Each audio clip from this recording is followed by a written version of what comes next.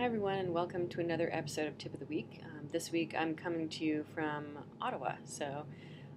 Now I had a question on the forums this week about being able to do IK with deform, and although it's not something that we can currently do, there is something else that we can do that is interesting when looking at how you can animate with deform and stick the feet to the ground.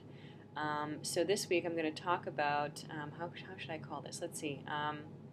Let's just calling this swapping out deforms. So let me show you here on this simple example that I put together. You can see I have this really simple cutout character. It's a stick figure that's made up of different pieces that you can move around.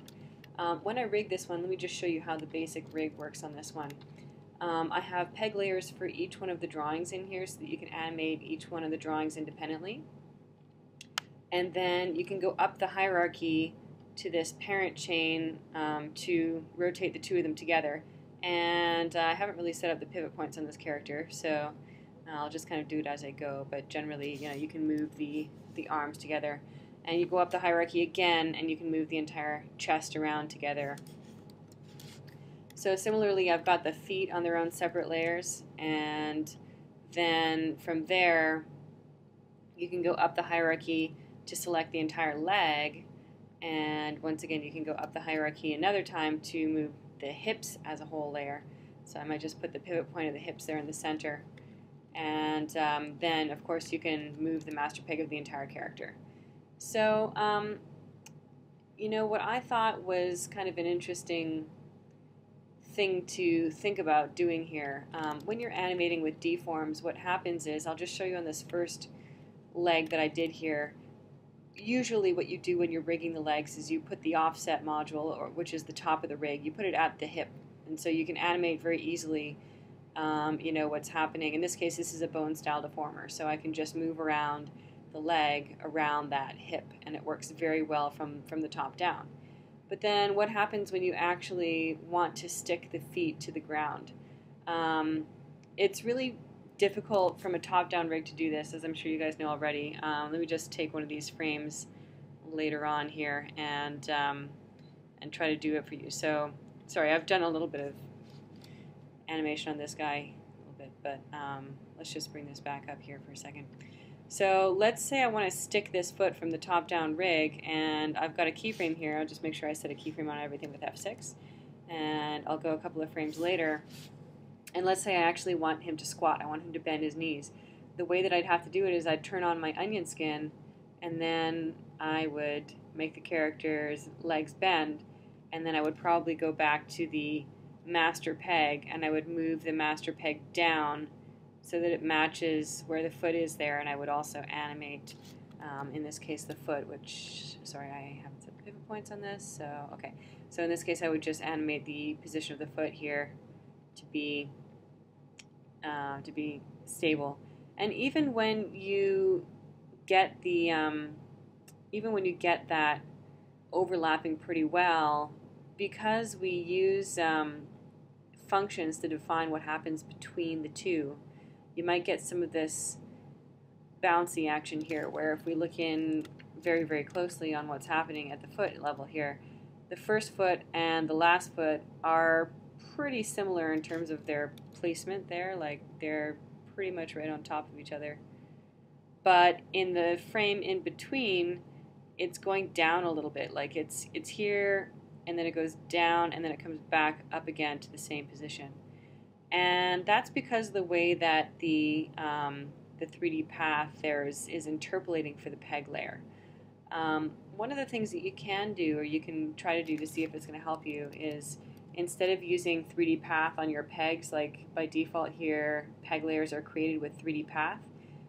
If you want to use a separate path instead, you can set that in your preferences, which is going to be in the general tab, and then default separate position for pegs. And that will help with that kind of thing a little bit.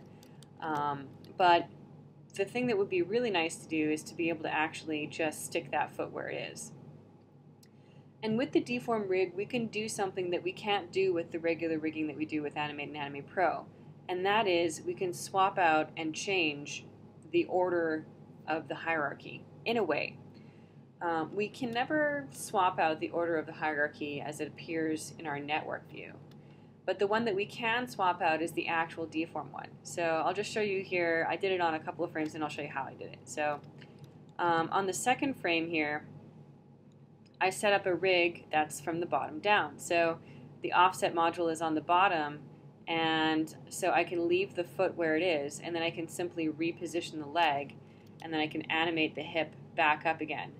And what's nice about that is, although it takes a couple extra steps than the IK does, since that foot is quite literally not moving, you don't have that problem where it interpolates, where it goes down in between. So it's actually more easy to animate, even though you're not animating all the pieces together. So in other words, let me just take this frame. I'm just going to copy what I have here,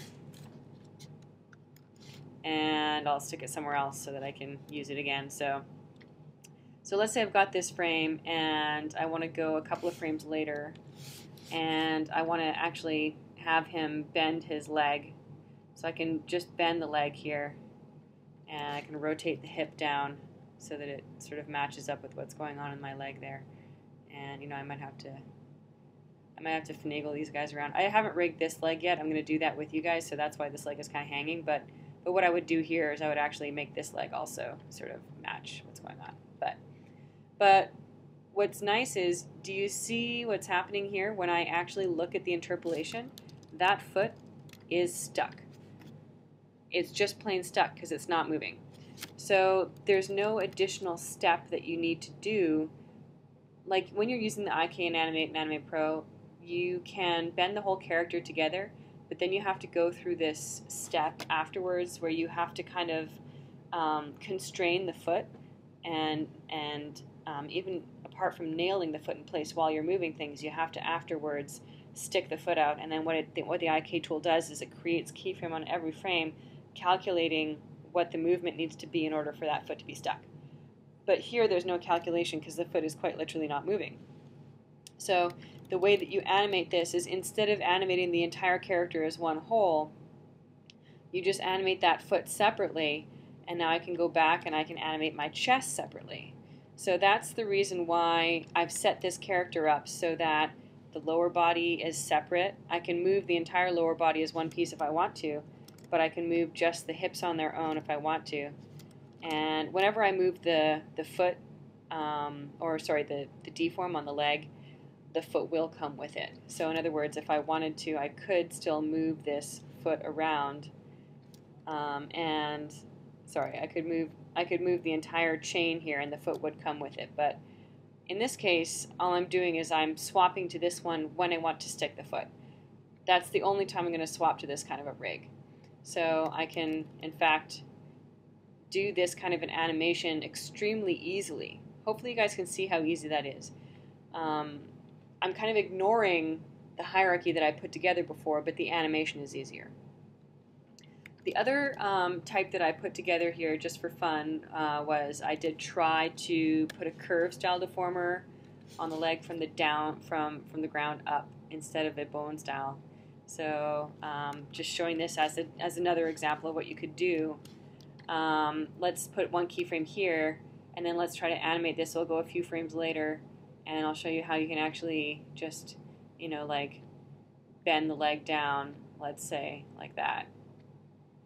Now the only thing with the curve style deformer as opposed to the bone style deformer is that the curve style, you run the risk of going off model because since the curve style doesn't have a bone that is rigid, you could make this leg very easily shorter or longer than it should be. So it's just one of those things that you have to be careful of.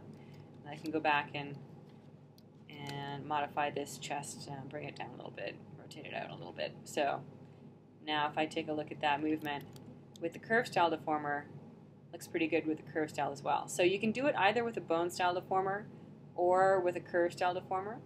Just tried both of them there. And you see that when I swap out from one rig to the other rig, it swaps on the drawing itself, and I'll show you how I create that. But because you're swapping on the drawing, it swaps at the frame where you swap the drawing. So it still interpolates nicely even when I swap from one to the other. Like if I turn off my deform and I show you the animation on this, you can't really tell when that rig is swapping, apart from the fact that if you look closely, you can tell when it's a bone and when it's a curve style because it's a little bit bendy on the curve style. But apart from that, you really can't tell when that rig is swapping out.